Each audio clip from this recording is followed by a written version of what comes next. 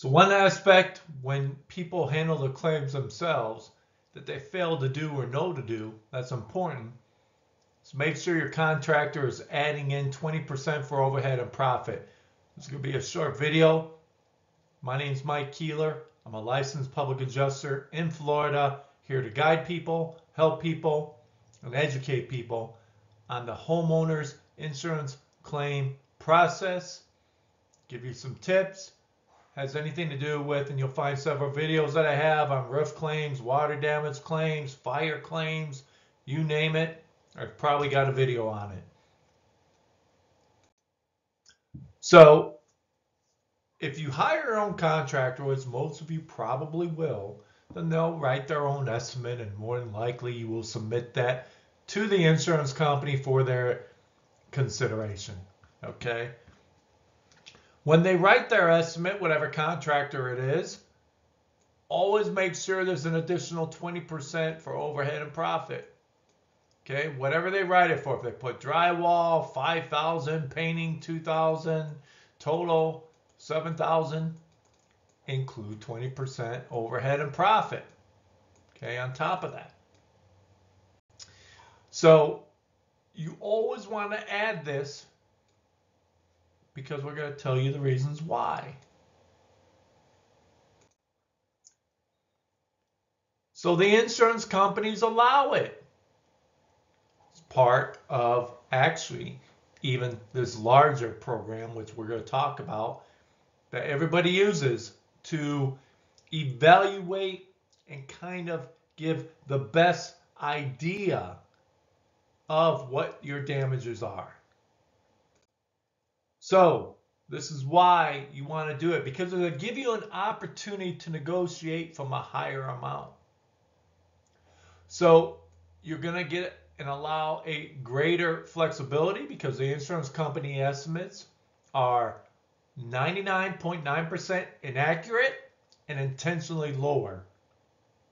You're going to find that. So if that's intentionally lower, guess what? The 20% overhead profit is lower as well.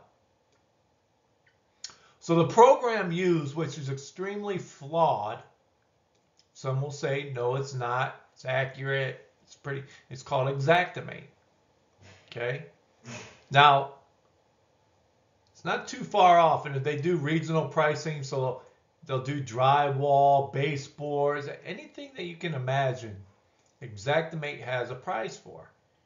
Where it falls terribly short at is floors, labor, okay? Cabinets, roofs, fencing, pool cages. We have a lot of that in Florida, all right?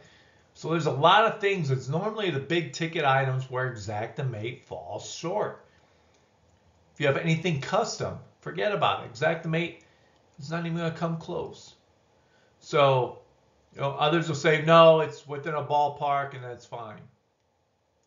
So again, you want to be able to have the ability to negotiate from a higher amount. That 20% gives you that. All right. And because of the flaws in Xactimate, the prices will not be accurate as to what your contractor may charge. So Xactimate, let me give you a brief rundown of the history. Xactimate was created and formed by an insurance company. Somebody who worked for the insurance company. And they did it so that it creates line items. Literally, you could put screws on there, door handles for $1. It doesn't. They want to see every line item and everything that goes into it. Why? Because they could take it out and say, wait a minute, that's not damage. That's fine. You don't need to do that. You don't need to do this. You don't need to replace that. So that's why they want it. They don't want to see your contractor's estimate. They want everything to be done through Xactimate, so they could take everything out, and guess what? Now you're paid lower. So don't fall for it. Always add in the 20%. It's very important. So again, my name is Mike Keeler. I'm a licensed public adjuster in the state of Florida. If you have a question, need help with a claim, here's my contact information on how you can get a hold of me. Hopefully you enjoyed this video. Give me a thumbs up and a like. Subscribe to the channel.